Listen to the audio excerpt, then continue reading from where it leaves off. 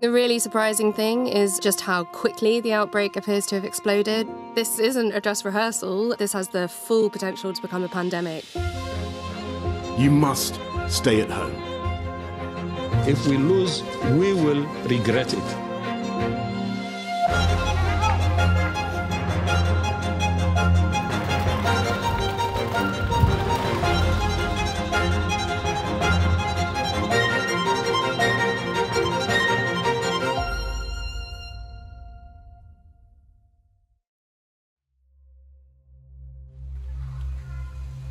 December 2019.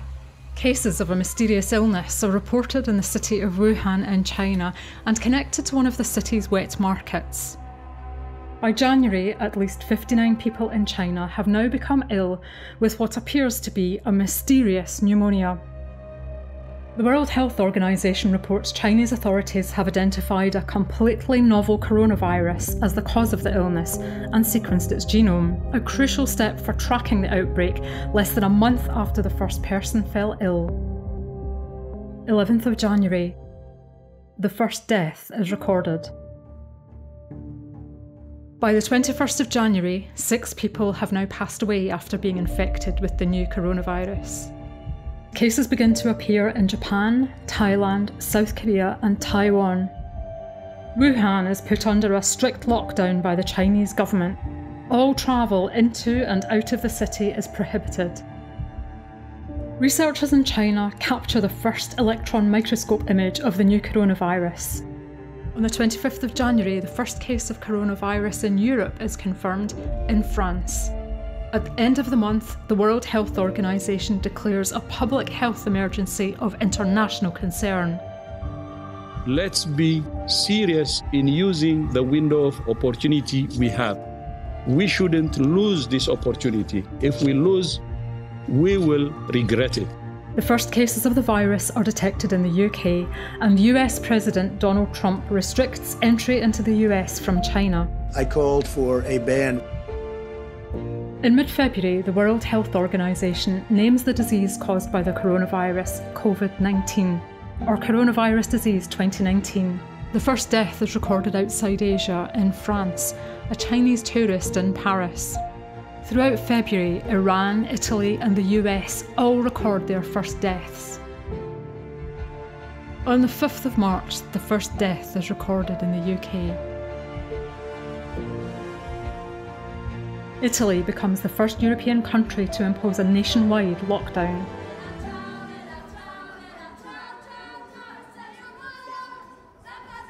On the 11th of March, the World Health Organization declares COVID-19 a pandemic. And we're deeply concerned both by the alarming levels of spread and severity and by the alarming levels of inaction. Today I am officially declaring a national emergency. Soon the EU shuts its borders to the rest of the world. There's early hope as the world's first human trial of a COVID-19 vaccine begins, an mRNA vaccine developed by the US biotechnology company Moderna. By mid-March, Italy's death toll overtakes China's, and the UK follows other European nations in entering a nationwide lockdown. Hi folks, I want to bring you up to speed with something that's happening today, which is that I've developed mild symptoms of the coronavirus. In April, global cases reach 1 million. The US records the most daily deaths from COVID-19 of any country so far. New York City is particularly hard hit, with hospitals in the city overwhelmed.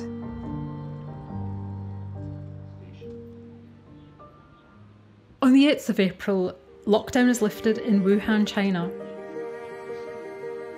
In May, restrictions begin to ease in some parts of Europe as infections slow. But in the Americas, particularly Brazil, epidemics continue to grow. By the end of the month, daily infections in Latin America overtake those in Europe or the US, with more than 2 million cases across the region. COVID-19 deaths in the US pass 100,000 by the end of May, the highest number of deaths any country has recorded so far. The steroid dexamethasone becomes the first drug found to save lives in Covid-19 patients. After the easing of restrictions in many countries, at the end of June, the World Health Organization warns cases are starting to rise again in Europe. Resurgence that, if left unchecked, will push health systems to the brink once again in Europe. In July, the World Health Organization acknowledges emerging evidence that the coronavirus may be spread indoors through tiny particles in the air. The use of face coverings has been compulsory in public spaces in many countries for some time now, and on the 24th of July it becomes mandatory to wear one in shops and supermarkets in England as well. In August, Brazil's Covid-19 death toll passes 100,000. Russia announces approval of its Sputnik V Covid-19 vaccine before large-scale human trials, prompting concern among international researchers. The first case of coronavirus reinfection is detected in Hong Kong. On the 29th of September, the world reaches the sad milestone of 1 million deaths from Covid-19. In October, India becomes the third country in the world to reach more than 100,000 deaths. Many countries in Europe tighten restrictions to try to stem surging cases. Ireland becomes the first European country to impose a second nationwide lockdown. England follows suit 2 weeks later. Stay at home, protect the NHS, and save lives. November brings much needed optimism. Pfizer and BioNTech announced that results from Phase 3 trials show their mRNA vaccine is more than 90% effective at preventing symptomatic Covid-19. A flurry of positive vaccine results follow over the next few weeks, including Moderna's mRNA vaccine and a viral vector-based vaccine developed by the University of Oxford and AstraZeneca. Mexico's Covid-19 death toll passes 100,000. On the 2nd of December, the UK government becomes the first in the world to authorise the Pfizer and BioNTech vaccine, and the first people take part in the UK's mass vaccination programme days later.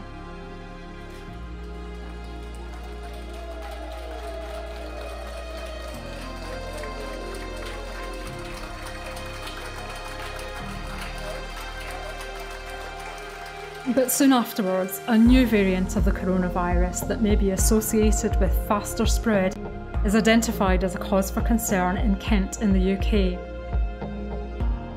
Other variants have been detected around the world, including in South Africa and Brazil. At the beginning of 2021, UK hospitals are at risk of being overwhelmed by surging Covid-19 cases. Evidence suggests this is partly due to the faster spreading coronavirus variant first detected in Kent. 2 million people are reported to have died from Covid-19 since the pandemic began.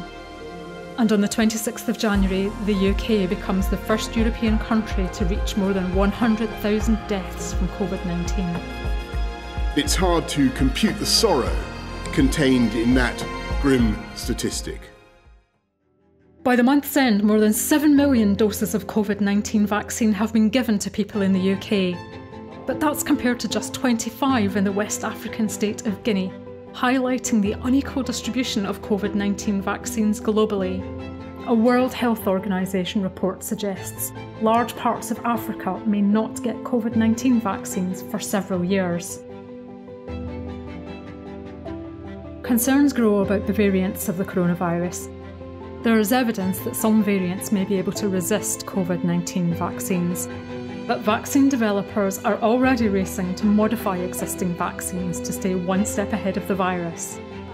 At the same time, the number of people being vaccinated worldwide is growing, although more quickly in some countries than others.